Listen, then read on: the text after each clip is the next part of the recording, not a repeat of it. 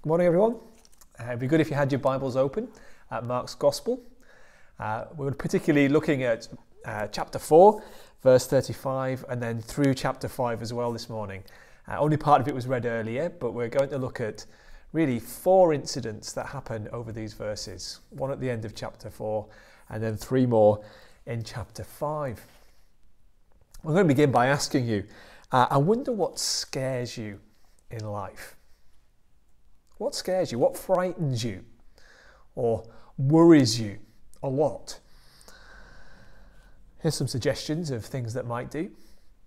What about being trapped on a sinking ship in a violent storm? I actually think that's truly frightening. Or what about being confronted by a deranged man who hangs around in graveyards and can snap iron chains with his bare hands? Would you be a bit frightened if you met someone like that? I think I would. Or one that maybe you've seen people go through. An ongoing terminal illness. Slowly but surely eating away at that person, racking them with pain. If that was you, would you be frightened? Or, perhaps most horrifying of all, imagine a child, a young child, your child, suddenly taken ill with no warning, rapidly slipping away, no one there to save her as you wait for help, wait for the ambulance perhaps to arrive. Well, all of these situations are real life situations that develop and take place in Mark's Gospel, chapters 4 and 5. And the common theme that runs through them really, or one of the common themes that runs through them, is fear. Fear. There's another theme, thankfully, that runs through as well, and that is faith. Fear and faith are side by side in Mark chapters 4 and 5. Let's think about the first of those things, though, as we begin. Let's think about fear. When life is frightening. I began by asking what scares you in life and then gave some scary situations that take place in Mark 4 and 5. But what actually scares you? Perhaps you found the last few months quite scary in terms of the pandemic that we're facing. It hasn't been frightening at times, hasn't it? Especially early on, it was frightening. And even now, you may still feel a lot of fear about heading out and meeting people. It's frightening. Maybe other things might frighten you. I saw a trailer for a film, and I still remember it was a couple of years ago now, but it was for a film called Sully, about a plane, a pilot of a plane who had to land his plane, emergency landing on the Hudson River. And I still remember in the trailer, there's the point at which the pilot says to everyone on board, brace, brace. Oh, I'd hate to hear those words on a plane, because it means you're heading for a crash landing. It's stuff of nightmares. Well, the first incident in our passage this morning is at the end of Mark in chapter 4 and verses 35 to 41. And you have the disciples here who are terrified by what is happening to them. They're in a boat with Jesus, and on that boat, as they sail across the lake, a great windstorm arises in verse 37. The waves were huge. They were breaking over and into the boat, threatening to overwhelm it. The boat was filling up with water. They were terrified. In fact, they thought they were going to die. Remember that a number of them were hardened fishermen. They're used to being at sea in a boat. And yet they think here that they're going to perish. End of verse 38. They're perishing as far as they're concerned. They're dying. All hope is lost, they seem to feel. Terrified. Or look at chapter 5. Chapter 5 In verses 1 to 20, you have the tale of a man described as demon-possessed. He's possessed by a demon that is described as Legion, verse 9. In other words, it wasn't just a demon that had possessed this man, it was an army of them. He lived amongst the tombs. People had tried to bind him with chains, presumably because he was dangerous, violent, so they tried to chain him up. But such was his terrifying strength that he could just take those metal chains and snap them, break them off himself, so that he could roam around again.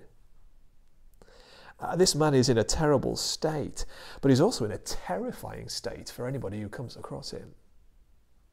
No one went anywhere near him, and with good reason. Maybe you've come across some people in life that you would give a very wide berth to. You don't know what they might do. I'll be honest, there were one or two people I met in my previous job in a job centre who, it wasn't so bad meeting them in the job centre because there was a security guard.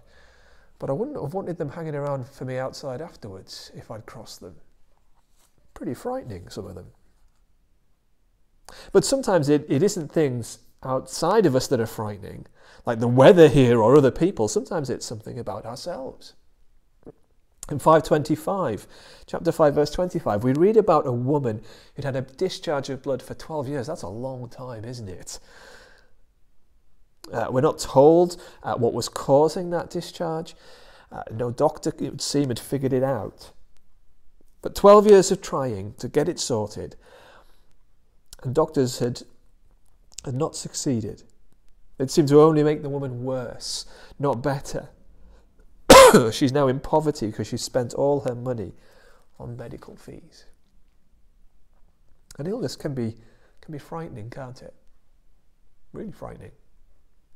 Especially when it's severe. Even more so perhaps if it's terminal. When it just won't go away as days turn into weeks, weeks turn into months, and then months begin to turn into years. There's a fear, will I ever be free of this? Then you have another case of illness in Mark 5, from verse 21 to the end of the chapter.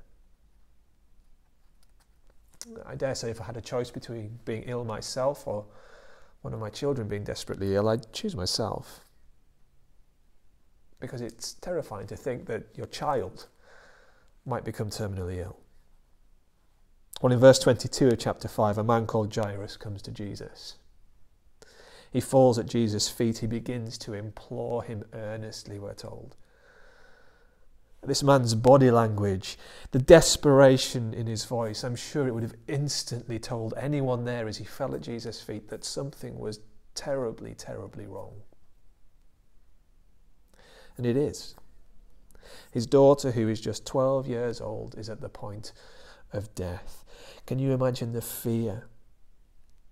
Maybe you know something of that kind of fear in this situation. It would get worse for this man, though, before it would get better. His worst fear, his worst nightmare is actually realised in verse 35 as he's given the news, your daughter is dead. Fear, then, stalks Mark chapter 4 and chapter 5. Again, what has the potential to fill your life with fear? We all have our fears, don't we? There can be fears about financial security. Perhaps your job is on the line. You're not sure if it'll last, and what will you do for money? Perhaps you do have fears about your health, about how you might become ill, or about how you are currently ill. And it does fill you with fear. Perhaps fears about your children, or elderly parents, or a spouse, or a close friend. Perhaps fears about the future. Perhaps you fear still the situation we're in and think, will things ever return to normal?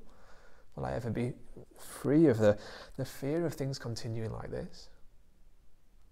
Perhaps there are fears from your past that haunt you, fears about your mental health, fears about the world that we're living in at the moment. Not just the pandemic, but perhaps political instability as well. Makes you fearful. Fears about just facing work tomorrow, facing that person tomorrow. Fears about just coping with life in general. Is there an answer to it? Well, thankfully, these fears do not need to loom large in the Christian's life. In your life, if you're a believer in the Lord Jesus Christ. Mark 4 and 5, you see, tell us of something, or rather someone, who is more fear-worthy than anything else you can imagine. And that is actually good news. I remember as I first looked at this passage, a line from an old hymn kept coming back to my mind. It was, "Fear him, you saints, and you will then have nothing else to fear." Fear Jesus. And it will put all other fears in perspective. There's a huge amount of truth contained in that simple line, "Fear him, you saints, and you will then have nothing else to fear." Just stop and think about it for just a moment.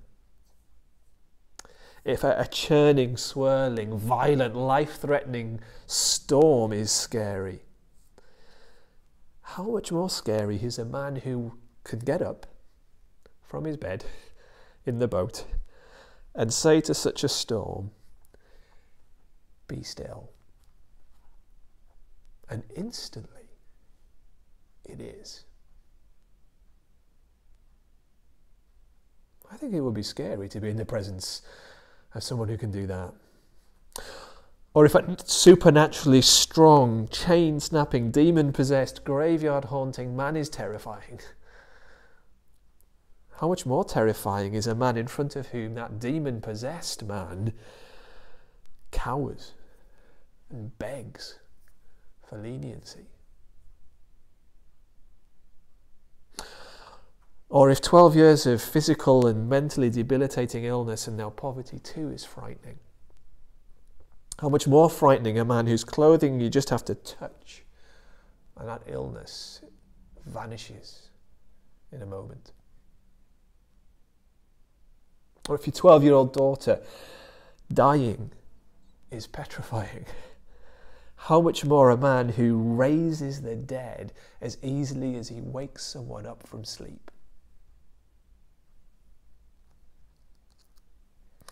Sometimes an over-familiarity with the gospel accounts of what Jesus did, and this is something I can be guilty of at times too, an over-familiarity with these stories leads to a failure to understand it, a forgetting of just how fearsome Jesus' power actually is. It's terrifyingly powerful.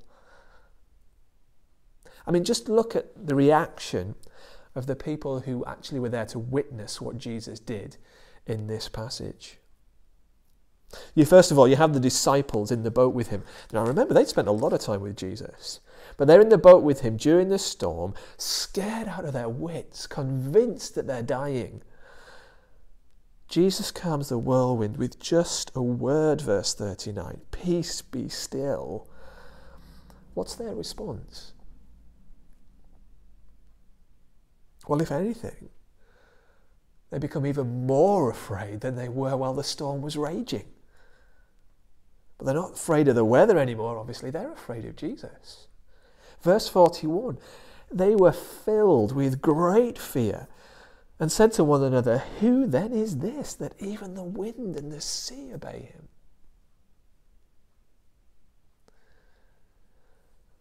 Just imagine you were to go outside right now and there was somebody standing in your garden or your backyard talking to the weather, saying, "Snow," and it happened. How would you feel about that person? I think you'd be pretty scared. Sometimes you see those street magicians, don't you? And they get somebody close to them and by sleight of hand suddenly make a card appear in a jar or whatever it is. And you look at the shock and slight terror on the face of the person as they see it happen. Well, it's far more than that that's going to happen if you see someone just command the weather to change, and it does. I'd be terrified. What about the demon-possessed man and the demons who possessed him? Well, they're terrified of Jesus. They know who he is. Look at verses 6 and 7 of chapter 5.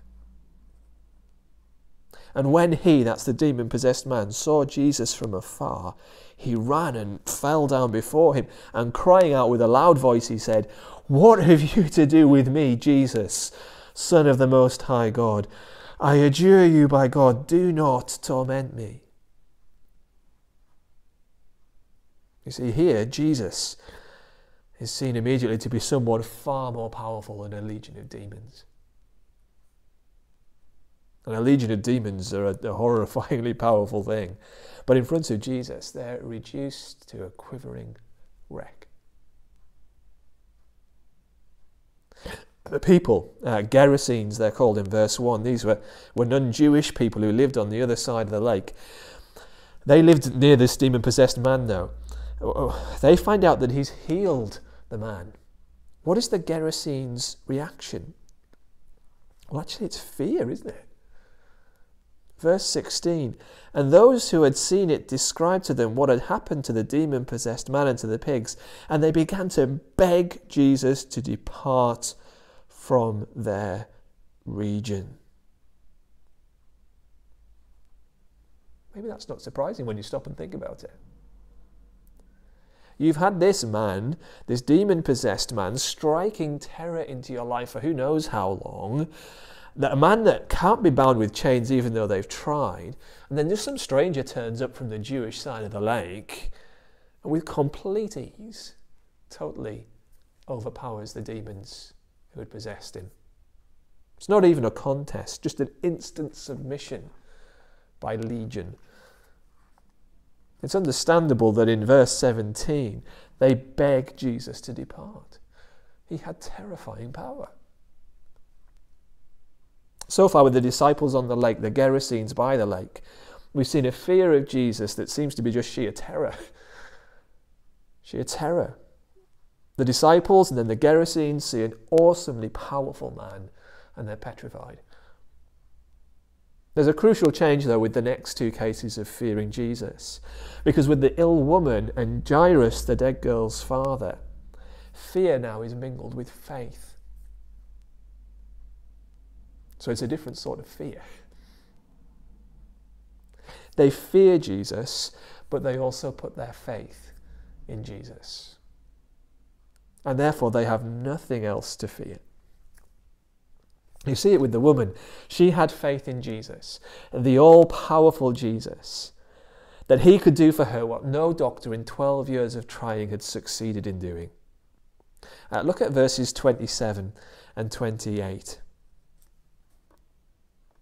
She had heard the reports about Jesus and came up behind him in the crowd and touched his garment.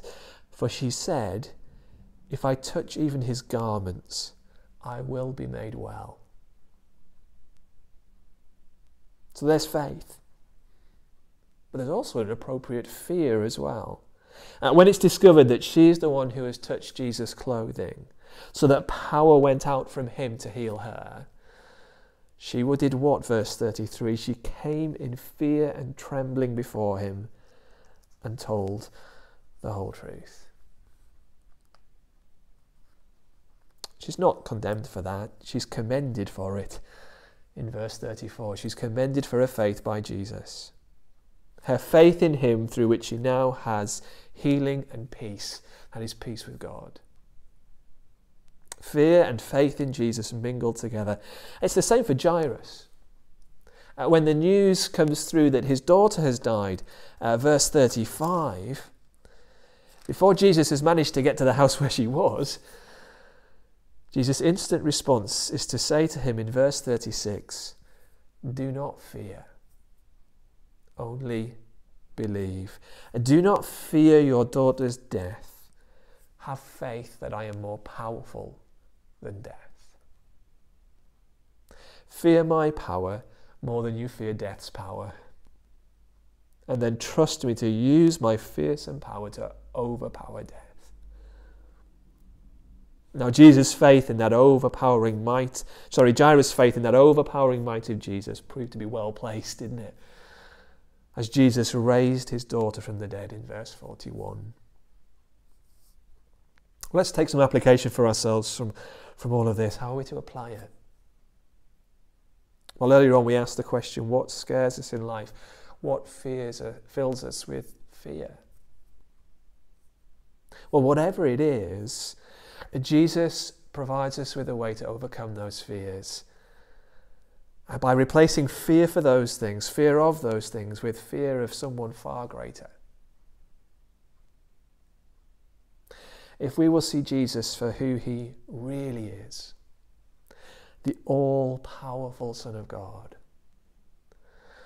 then we can swap the fears of this life for the fear of someone far more powerful than any other fear. But of course, Jesus invites us not only to fear him. If that's all that the swap involved, then we'd be going from being terrified of one thing to terrified of another. No, he also invites us to put our faith in him. Yes, this passage reminds us that Jesus has a power and a might that really should make us fear him. But it also reminds us that he lovingly invites us to trust him. To trust that he will use his almighty power to bless us, not destroy us. The greatest fear we ought to have, if we don't yet fear and trust Jesus, is a fear of how one day God will deal with us because of our sin.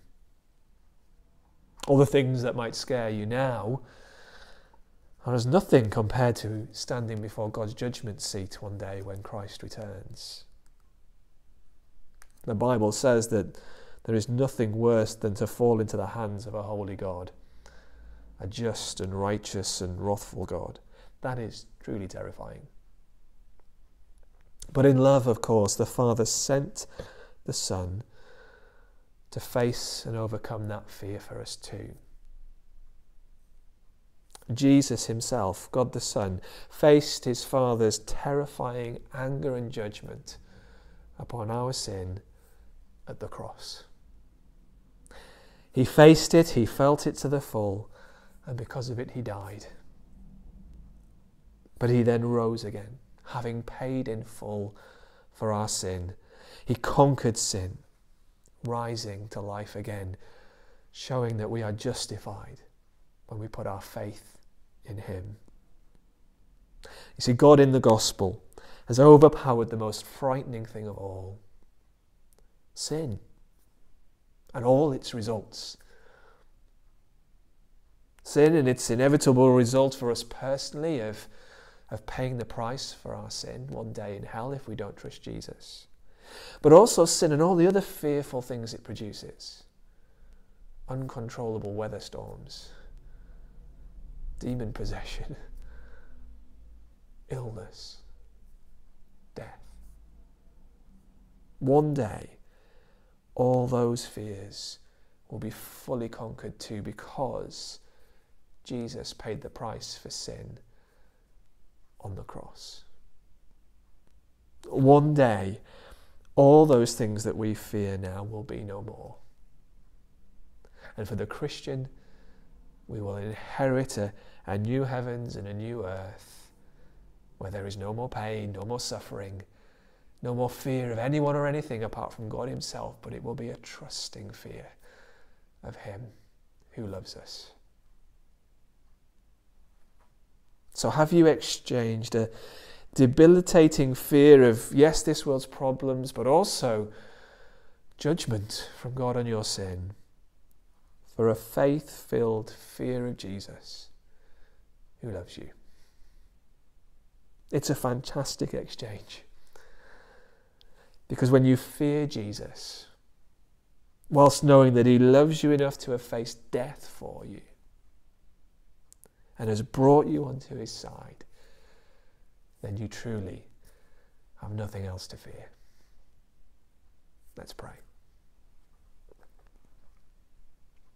Lord Jesus, we come before you and acknowledge that you are to be feared above anything and anyone else. You are God, God the Son, and you have power beyond all that we can imagine. So we pray that we would recognize you for who you truly are. And we pray that as well we would recognize that whatever fears we face in this life, we ought rightly to face something far more fearsome, which is your wrath for our sin. Help us to see that, and then help us to turn from our sin and put our faith in you if we haven't already. To pay the price for our sin on the cross. And Lord, for those of us who have put our faith in you, we pray that our eyes would remain fixed on you, that we would fear you above all else, and then have nothing else to fear. Knowing that we are yours, knowing that whatever may scare us in this life will not last and will not win. You have conquered all at the cross. And our future, our hope is secure. We thank you for that. Lord, help us to fear nothing but you. And we ask it in your name. Amen.